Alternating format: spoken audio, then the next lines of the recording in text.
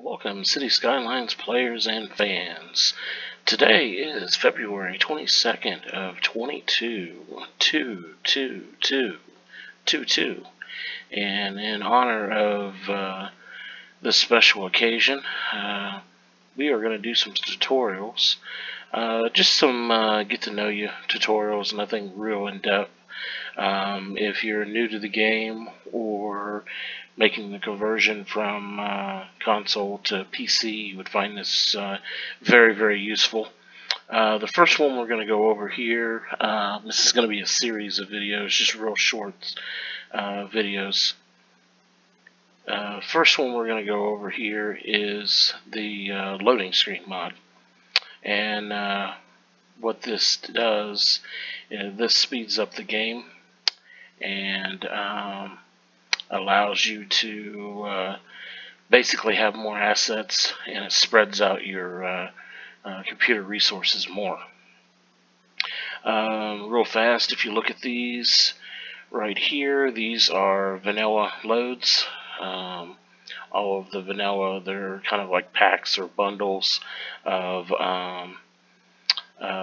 the houses, buildings, roads, all that type of stuff in there. And then these right here, it's now loading the assets that I've downloaded from the workshop. I've currently got about 991 enabled in this particular game. It is missing, we're missing quite a few. I think we're missing around 300 and something items that go with these assets. So if we're missing like a cement curve, some weeds, some HVA, that's kind of like a air conditioner unit on the roof, Japanese parking lot, light, that type of stuff. We're missing some of the items that would go into these assets. If you had them all, had all these items, they would automatically place in the assets that I've downloaded. Obviously, they work without them, so I use them without them. It cuts down on the assets a little bit. The duplicates, that's another thing that the loading screen mod does, is it will load it will only load assets or parts of the asset once. So if you have say you have an air conditioning unit that's on the roof of a building, but you have 5 buildings that use that AC unit on the roof, it will only load it once. In theory, it will only load it once. You're using the resource to load it once. That's one of the things it does. It does speed up the game load time considerably. I'm running a little short on RAM. I've only got 16 gig. This bottom number is the RAM available. As it loads, this ticks up. And then I believe this is your page file, which I just let Windows manage the page file. I would just let your operating system do that.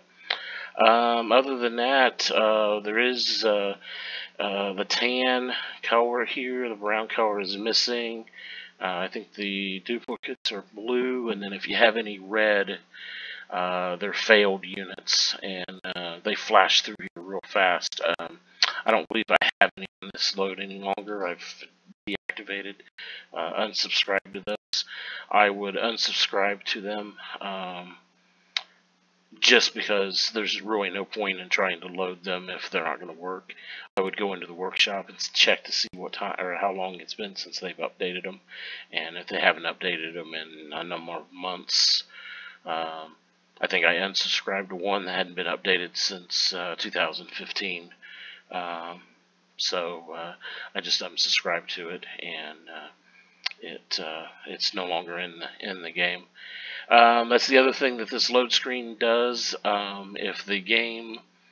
If there's a particular asset that's outdated, or say Skylines download, you upload it and upload it into the game, but the asset is no longer working with that patch, the loading screen will automatically skip that asset, and it will still allow your game to load.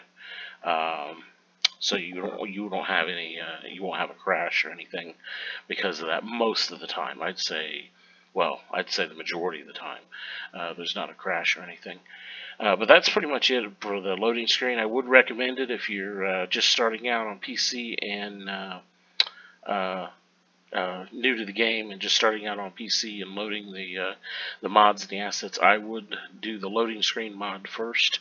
That would be my first mod I would download, and I'd get that set up and running before you even do anything with the game.